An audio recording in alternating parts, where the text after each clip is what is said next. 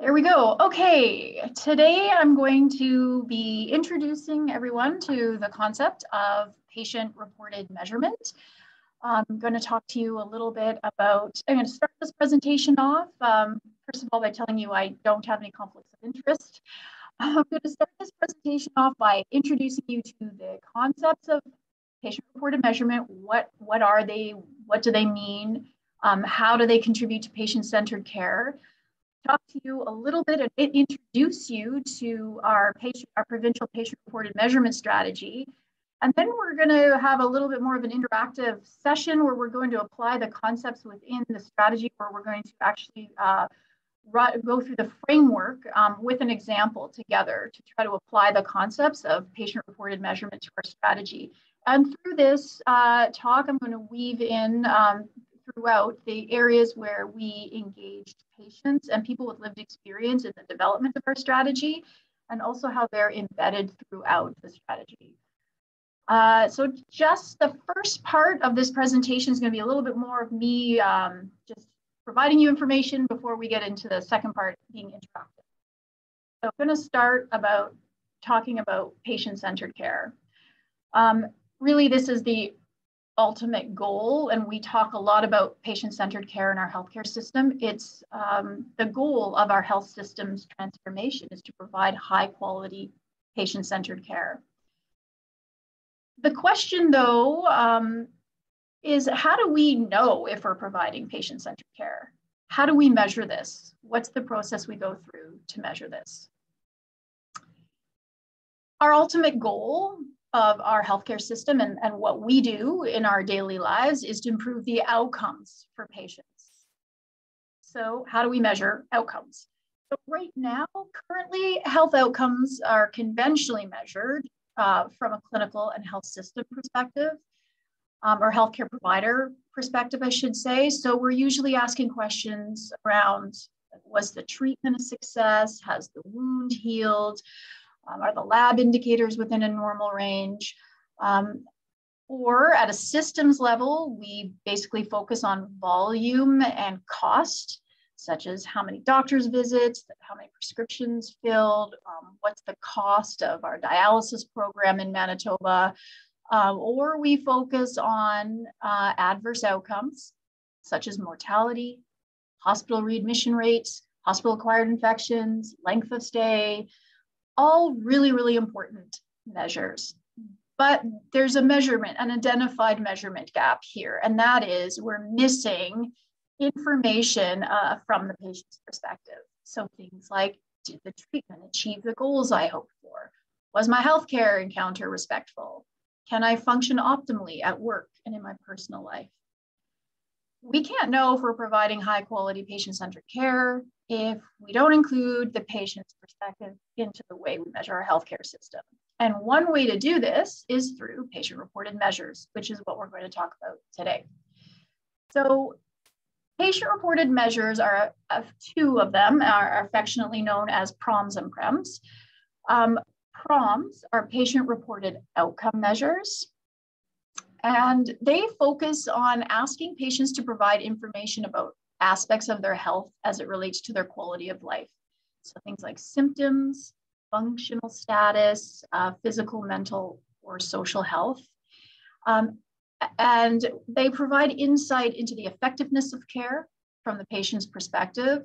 They can be designed to assess very general health-related quality of life that we can compare across groups, so just very general health-related quality of life, or they can solicit information really specific to a particular disease or condition. So those are known as disease-specific or condition-specific PROMs. And then we have patient-reported experience measures. Now, while related to PROMs, they are significantly different in that the focus here is on the patient's perspective of receiving care.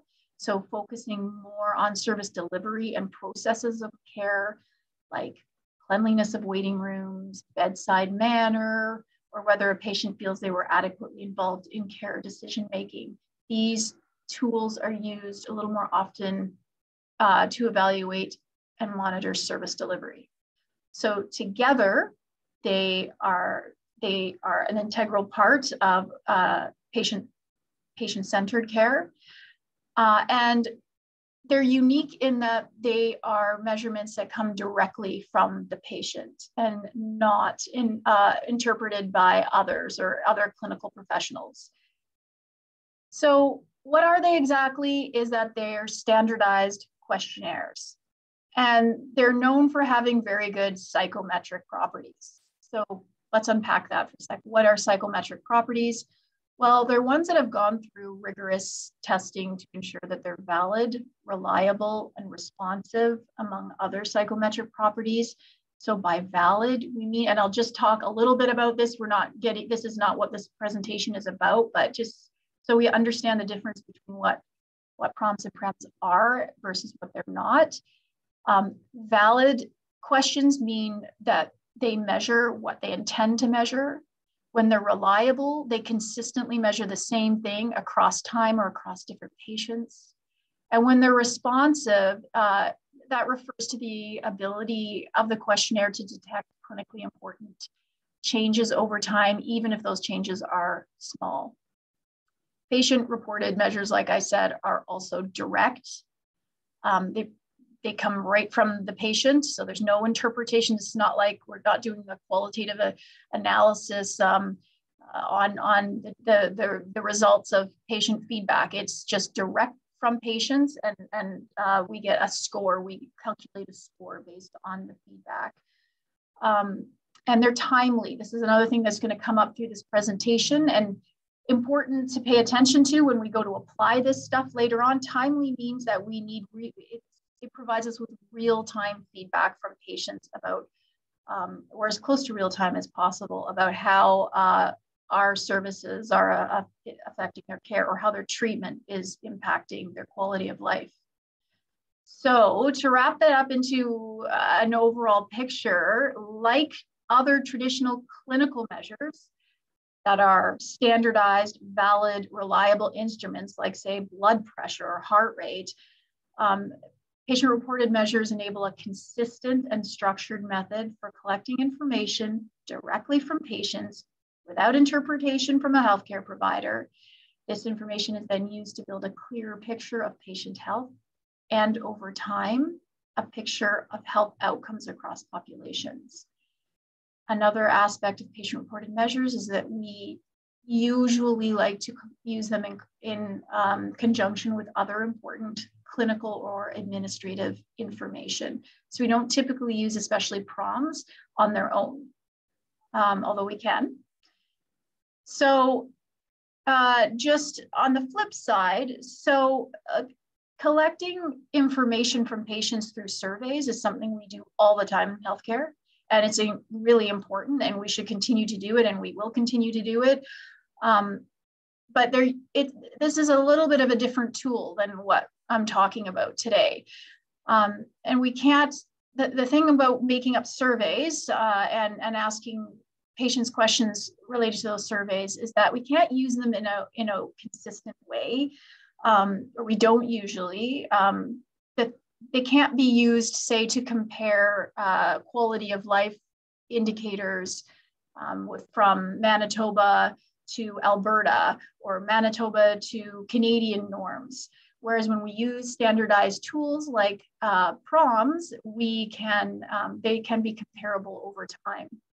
So semi-structured interviews or questionnaires that we rapidly put together to answer really important emerging issues are all really important, but not what patient-reported measures are. Okay, so how are they used? Patient-reported measures are used in conjunction with other health data to evaluate healthcare effectiveness across all levels of our healthcare system. So from the individual micro level right up to the health system level.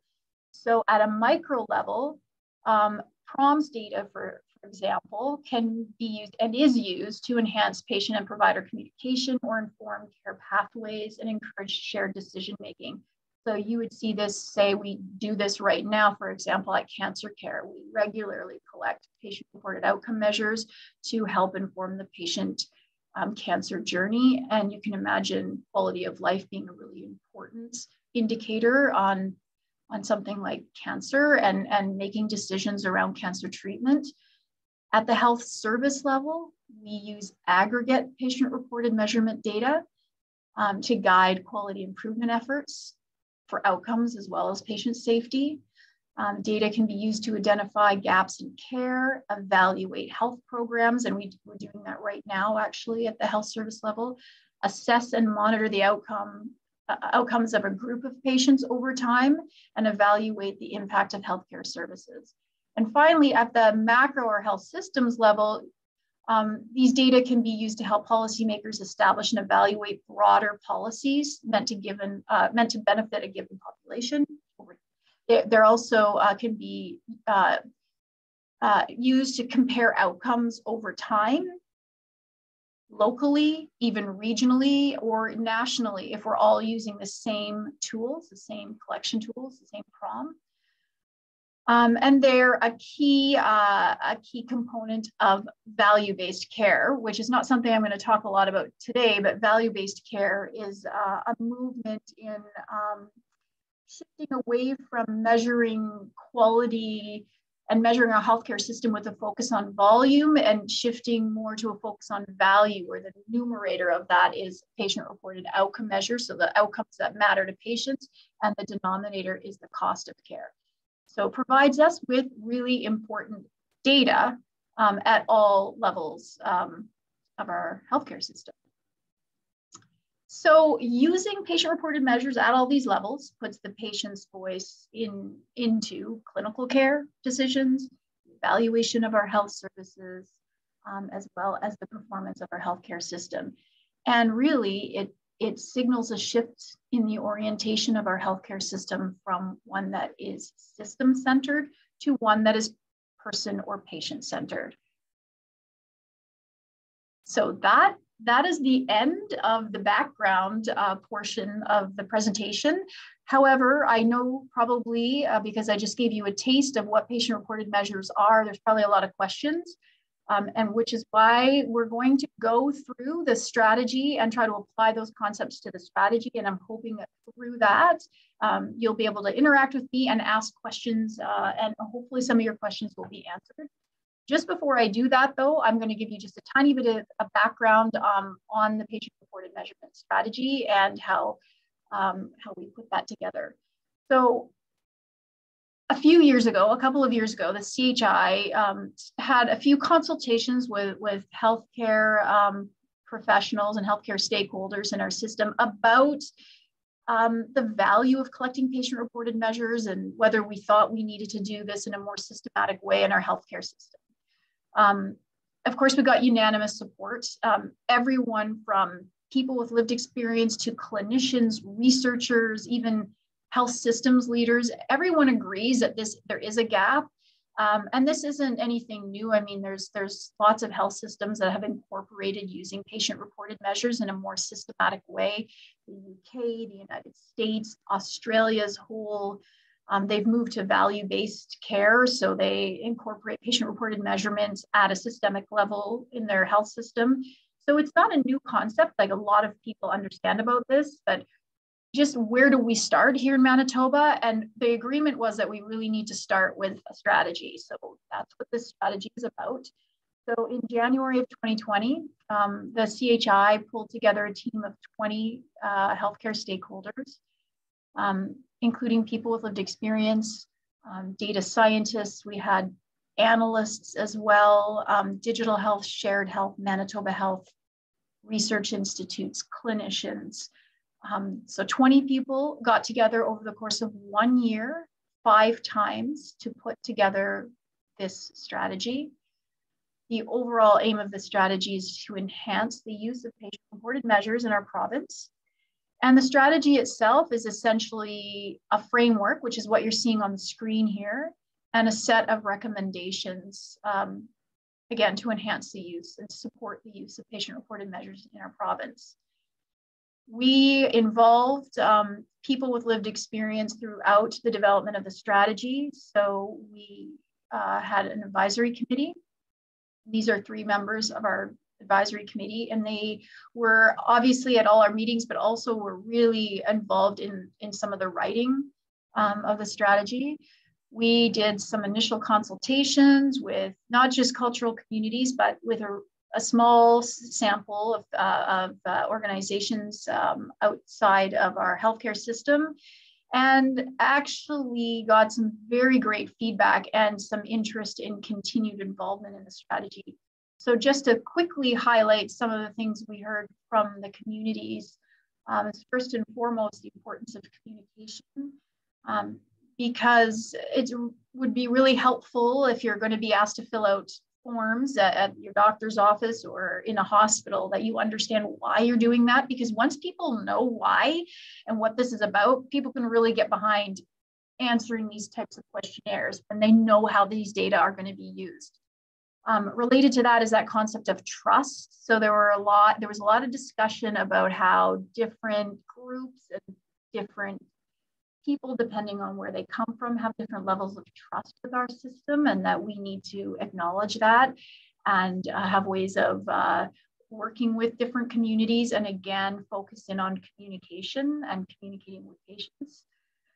There were some concerns, again, related to trust and communication. There were concerns about accidentally, systematically excluding people, say people who don't speak English as their first language, people with low literacy levels, and different groups of people that may have issues of trust if we're not willing to address those issues and communicate effectively at the outset of a program. We also heard that different cultures may respond differently to questions related to quality of life or experience of care, because, for example, they may come from a country or a place where sharing experiences of care is not really safe to do. Or we heard from some groups that different people or different cultures grow up under, I guess, processing certain quality of life indicators like pain differently, and they may not want to talk, it may not be culturally acceptable to talk about or complain about pain. So they may rate pain differently than, say, another group of people where it's okay to express, that they're experiencing a lot of pain. So there was some concern about whether different groups of people, based on their experience or their cultural background, may express things differently, may report things differently. And finally, and there's actually quite a bit more, but these are the real highlights, is that people want to be able to see and learn from the results in a way that is meaningful and in a way they can understand, which makes sense.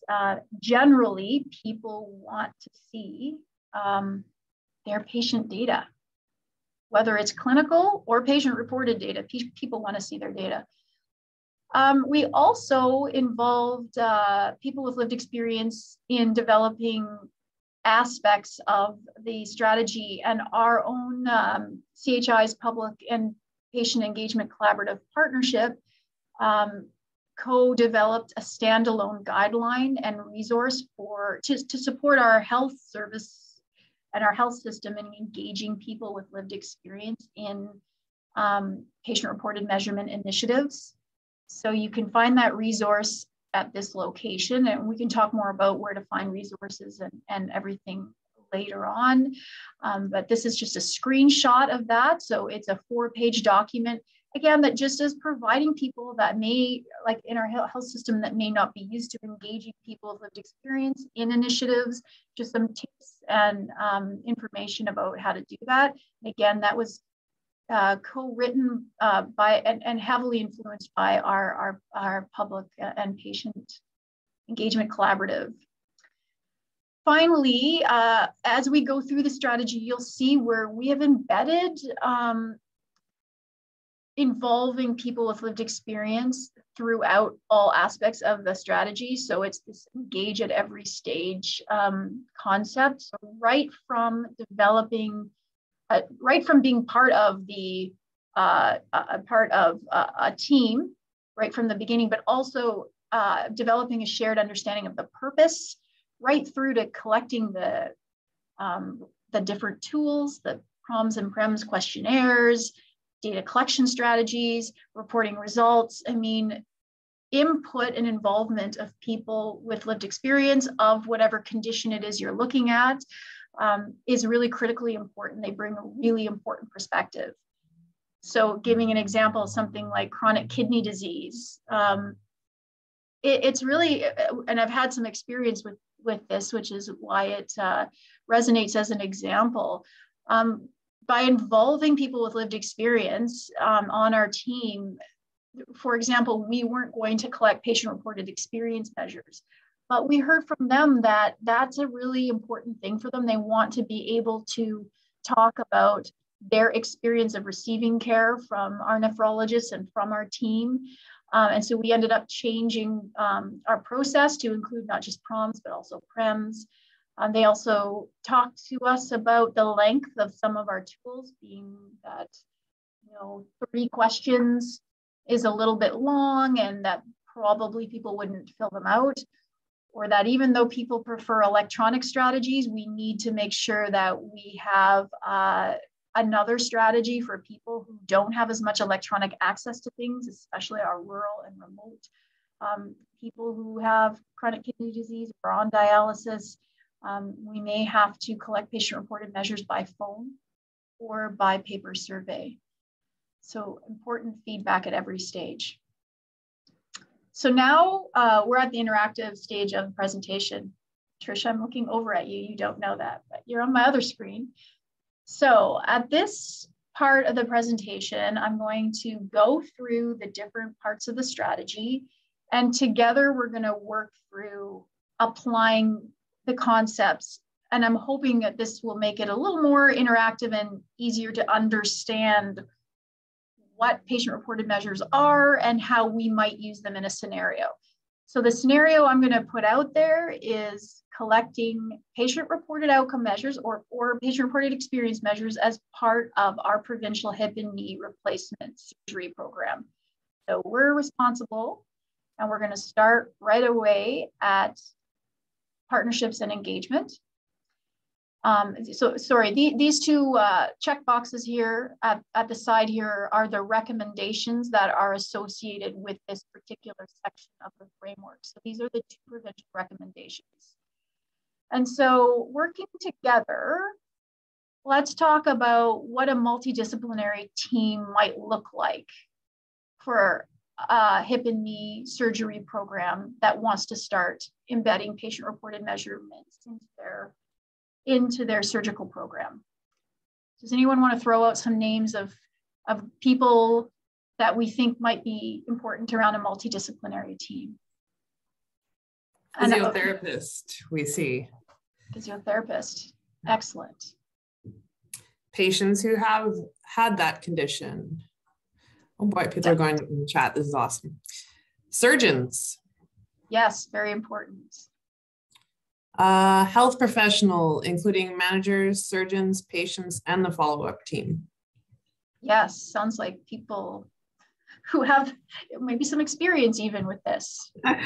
OTs, occupational therapists, and pharmacists. Yep, excellent. Producers of the replacement joints. Oh, interesting. I never thought of that. Patients on the wait list. Okay, yep.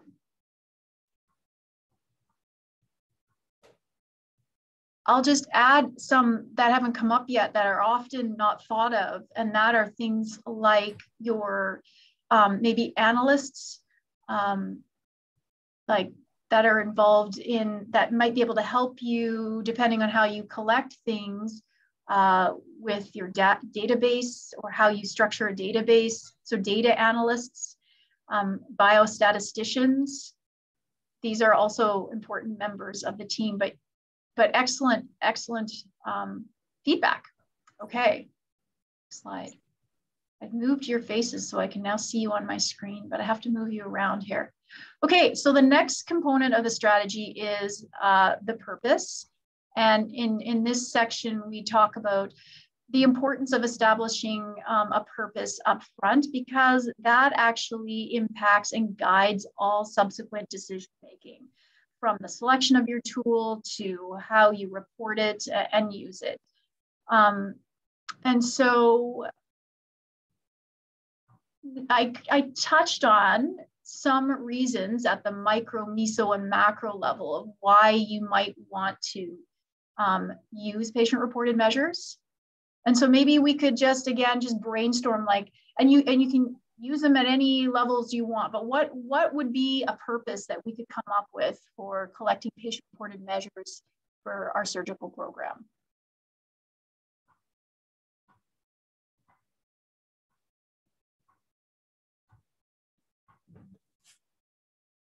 Again, hints are, there's at the micro level, the individual patient provider level, the meso level, health system or health service level, and then the health system. What are different ways that?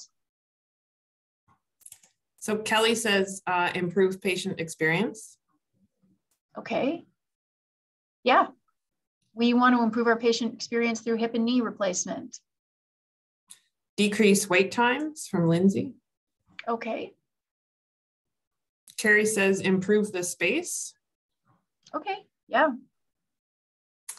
Lyris says utilization of PT outpatient hours for follow-up visits. How many visits are usually required? Okay. Josh says to assess the returns to the care system for things like infection, pain management, etc. Rich says knowledge translation to make the system more responsive in future. I think KT stands for knowledge translation. Yeah. Jacqueline says determining gaps in care transition as patients transition from hospital to community. Excellent. And Tricia says improve patient flow through system. All excellent answers. And actually, you guys gave me more detail than I even expected, so that's great.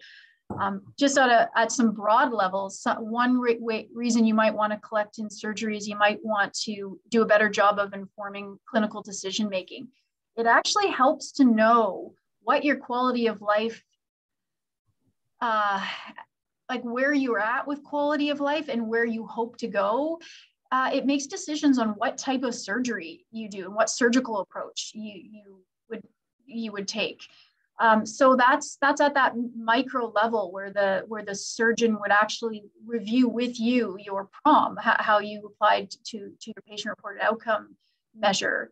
So that's supporting that patient journey. And informing clinical decision making. Those are two. Another one, of course, is like, as people touched on in here, it's quality improvement, generally, quality improvement. Another one is actually performance. PROMs and PREMs can be used to be part of that performance discussion with surgeons. And in our hip and knee program, we do use PROMs as part, and patient satisfaction as part of our performance discussion with surgeons. And then, PROMs, they are used and they have a long history of use in clinical research, but they can be used in research also at a health systems level. And when you're collecting these tools and this information in your program, research is another legitimate purpose. So you'll see as we move along how your purpose and objectives for collecting these tools will impact decisions that you make later on. Having said that, I do want to stop for a moment and say that the feedback I got from the team that we worked with is that we didn't actually want to have this look like, start here and then go here and then go here, which is why we don't really have arrows, but we have more of a flowy kind of diagram here, because this is a little more iterative than it is just like a linear structured kind of model. So okay, so now we're at selecting our tools. So I touched on this a little bit before, but one of the things that so these are our recommendations. These are 3 recommendations. One of the recommendations that we've made provincially, and again, this is based on a lot of review of the literature and interviews with other stakeholders across our country that are doing this, is we've recommended across our province that where possible, if you're collecting patient-reported outcome measures, that you at least collect a generic PROM called the EQ5D5L, which is a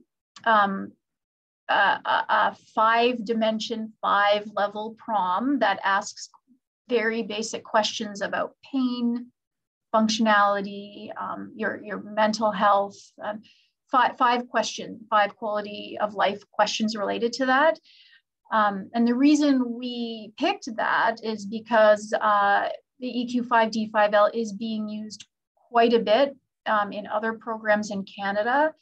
It also is used extensively around the world and has been validated in hundreds of languages, including Canadian French and a whole host of other reasons. And so that is a provincial recommendation. Knowing though that that is a very broad measure that it will allow us to compare across provinces or across different programs, like we could compare the quality of life outcomes for hip and knee surgery versus spine surgery or versus cataract surgery. It's not a very sensitive measure, so it won't necessarily do a good job of helping us measure changes related to, your hip mobility and related to the specific condition that you've come into the healthcare system for. And so that's why we recommend that you pair it with a generic patient-reported measure. So there are really hundreds of validated patient-reported measures to choose from. And so we also came up with a set of criteria to help people to choose a particular generic PROM, condition-specific PROM. And we recommend in our strategy that, of course, you have people with lived experience around this table, and you'll see why. So obviously, the first thing is what we talked about earlier, that you want to have a good level of psychometric evidence. So this is that it's reliable and valid and responsive. You want a track record, if possible, of widespread use and successful implementation. Your questionnaire content, such that the questions provide the right data to respond to that specific objective. So like what I just said, when selecting a PROM, both a generic and condition-specific PROM should be used together. Patient acceptance. Is it culturally appropriate? What's the response burden? Is it too long? Is it too short? Is it the appropriate literacy level? And so selection of these tools should consider both the clinician and the patient needs.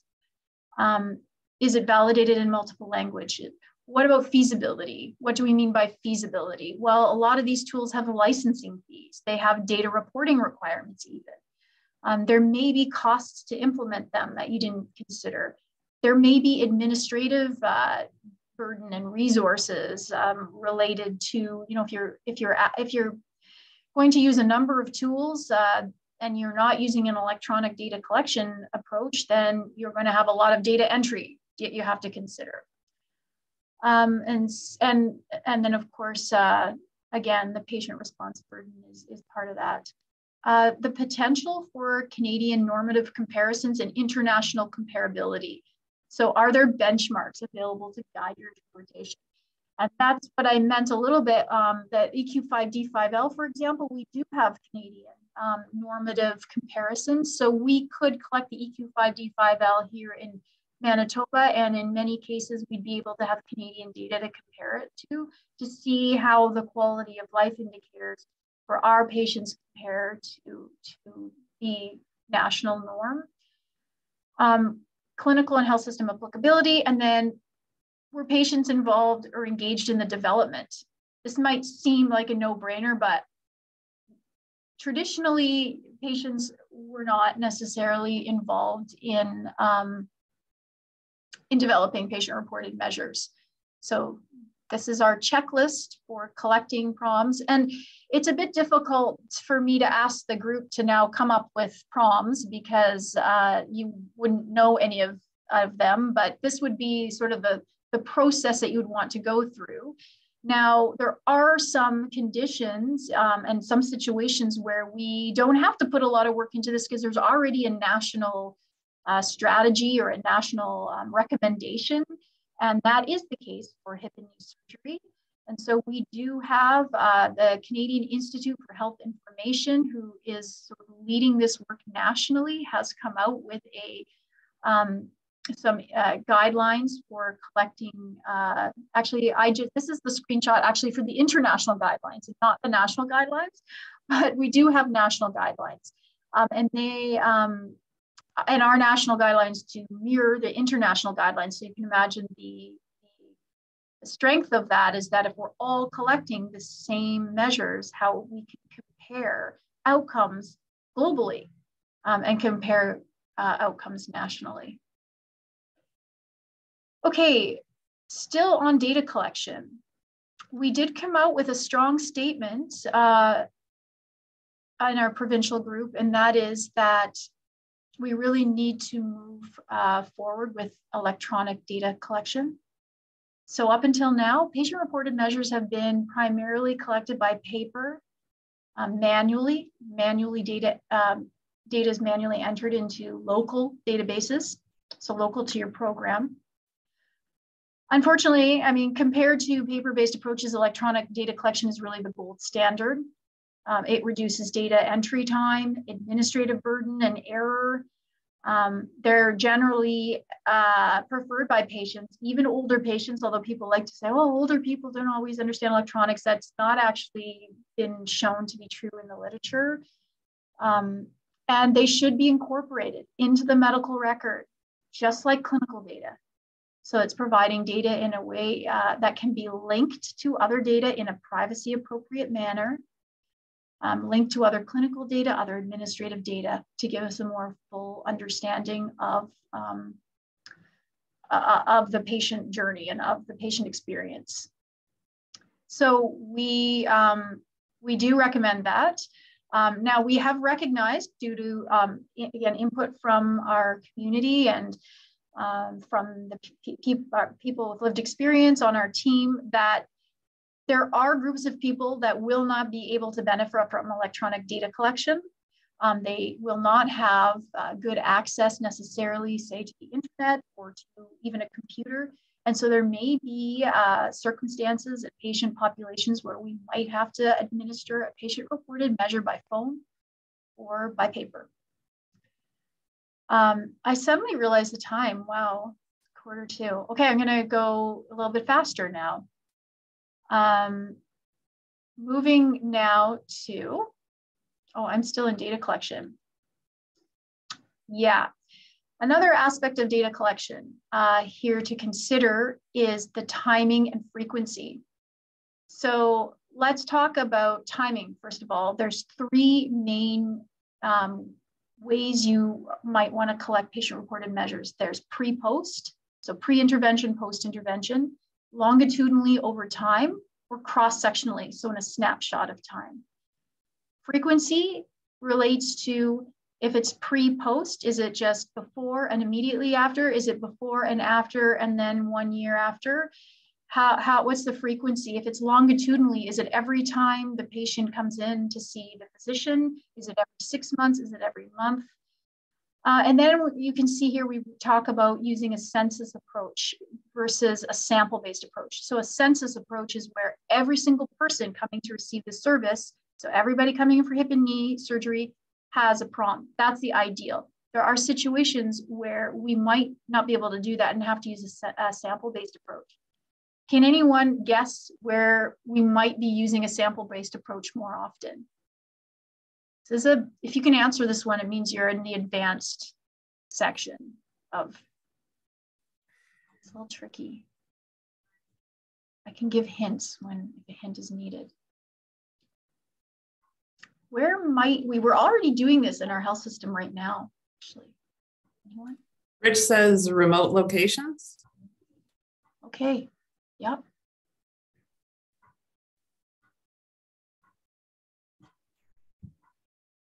So where we actually use it now, and it does involve remote locations, although I would argue if you're receiving a service in a remote location, and we're collecting, we might want to still collect everybody's PROMs for surgery, for example, because you'd be coming in for surgery. But an example of where we do it right now is actually with PREMs. And you more often do this when you're looking for the patient experience of a program. And the example where we're using it right now is the Canadian Patient Experience Survey for Inpatient Care. So if you come into the hospital and have an overnight in the hospital, you're automatically sent a survey, but not everybody is. We do a sample of the population, and there they receive the survey. And so in this approach, the reason we recommend consulting a biostatistician is that you want to make sure you have a representative sample for that data to be meaningful. Okay, now reporting, I mean, this is very important. I won't go into this a whole lot. We do have a section in our strategy, a whole section that talks about the facilitators and barriers to reporting. And of course, this goes with whatever you're doing. It's not unique to patient-reported measures. There are ways that we might want to report to clinicians that are different than patients. But really the success of a patient-reported measurement program lies not only in the successful collection and analysis of our data, but in how this information is translated into knowledge and used to advance patient care and our health system goals. So we need to think about knowledge translation strategies up front and involve people with experience in that. And I include this slide just to show you this is how we report to surgeons. And you can see that in the Oxford 12, these are PROMs. Kind of confusing, not probably the way we might want to report to patients, but it turns out that clinicians, they want to see the science of it, to believe it and understand it and get behind it. So we tend to get more scientific-y and make sure that they understand that we use a valid approach and going more in that direction with clinicians, where with patients, this is one example. It's not a very sexy example, and I couldn't find a really good example, but something a little more clear, where you can see here with self-care, it's really clear that there's only about 25% of people said they had no problems with self-care, whereas afterwards, 50% of patients said, I don't have any problem with self-care. So you make things a little clearer, but also patients have reported that they want to see things in numbers that are meaningful to them, that they use on a regular basis, like percentages. They don't want fancy statistics necessarily. Okay, so my final slide before we can open this up to talking about this is pulling this all together to talk about how does this look in an overall system. This is my little picture here of how I imagine an ideal learning health system. And I just did a presentation on what is a learning health system. And this is based on a model put out by the National Academy of Medicine, who put out a seminal paper on what a learning health system is and why we need a learning health system. And what it is fundamentally, at the base of a learning health system is the information and interaction between the clinical services, the clinician, and the patient. And in a learning health system, the clinical data that is collected from the patient encounter and the patient reported, and keep in mind, this is ideal. This is not what we're doing, this is ideal. And the patient reported measures are fed into a central data repository, if you will, or a computer or a database, whatever you want to call it. And this data is then passed up to this whole support system of research scientists, data scientists, informaticists, bench researchers, clinical scientists, all of whom are receiving this information, and of course have all kinds of other important information that they use in their jobs. And they're coming up with methods and ideas of how to improve patient care, and they're contributing that back down to this electronic system. This is a real-time electronic system. Could look like this dashboard here. This dashboard is actually a patient dashboard, but could be a clinical dashboard. But it's real-time information being passed up, and then the learnings are being passed back down, and then those learnings are being applied, again, fed back into our interactions between the physician and the patient.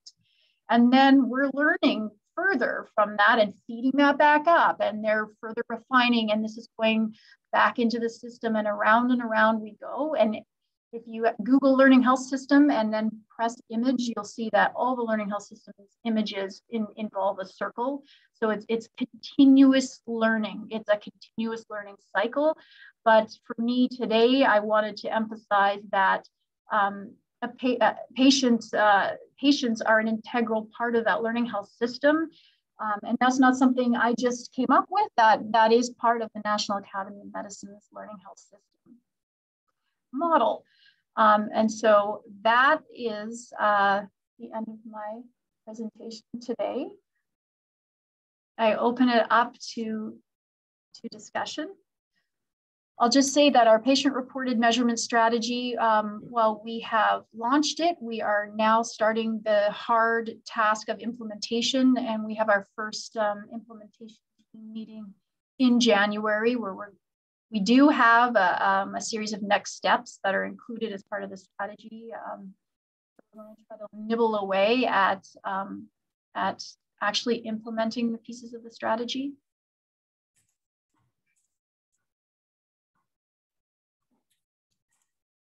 We have one question from a minute or two ago. Helen asked if you're able to share the reference for the mentioned work on learning health systems. So I don't know if we'll have the presentation later to share.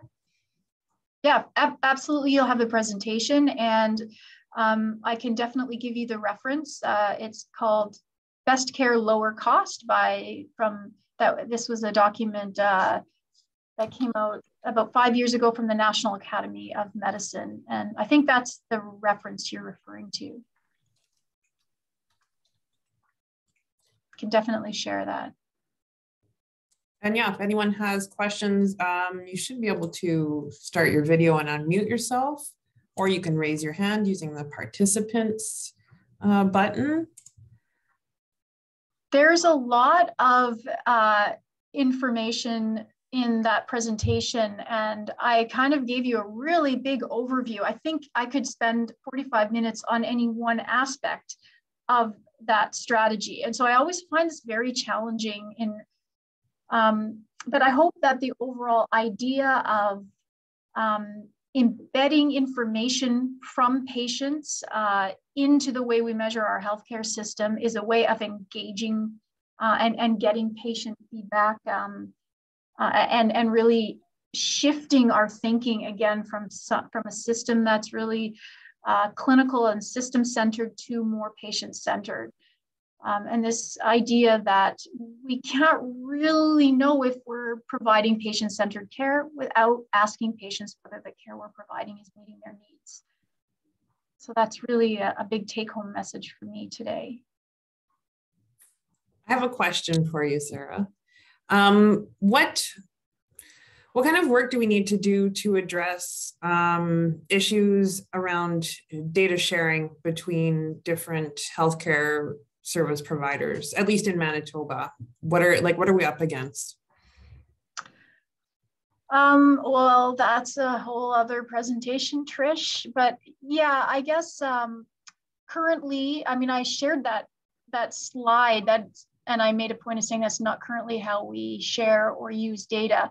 Right now, clinical data exists in siloed databases, all having different source system owners. And if you want to use these data and connect them, you have to establish data sharing agreements, and you have to, with the different particular source owners and link data, it's a complicated process. It's a long, complicated process for the people who want to link that data, and it's a long, complicated process for the health system. But I do want to make a point of saying this isn't the same as administrative data that we collect at Manitoba Centre for Health Policy.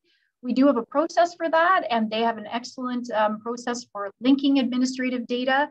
I'm talking about clinical data.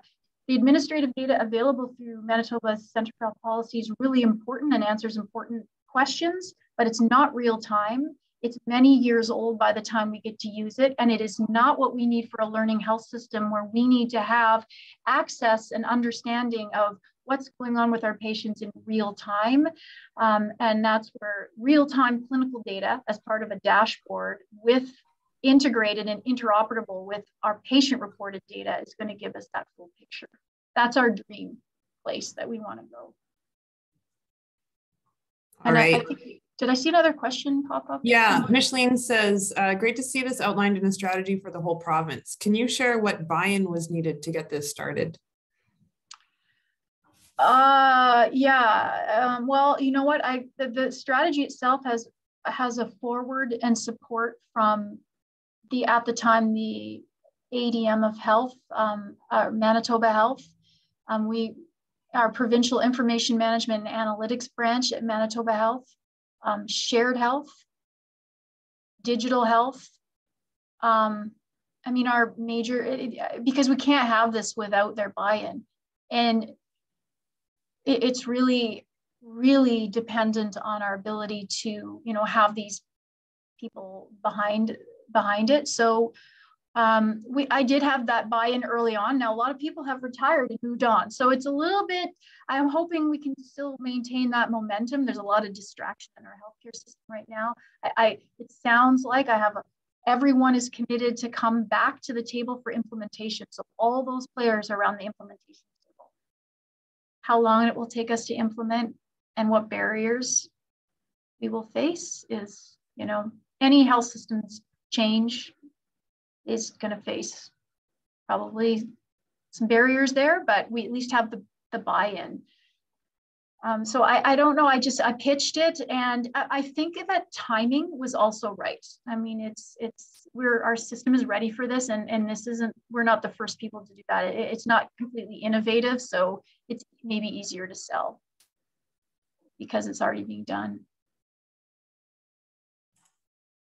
That's fantastic. I think the examples you gave and the having the audience kind of chime in, for me, that's helpful to understand a little better what PROMs and PREMs are, because sometimes they're tough concepts to wrap your head around. But I think you did a fantastic job of portraying that and sharing that with us. I don't see any more questions. So unless you have anything to add, I think I will close this session. Thank you all for taking the time to be with us this year.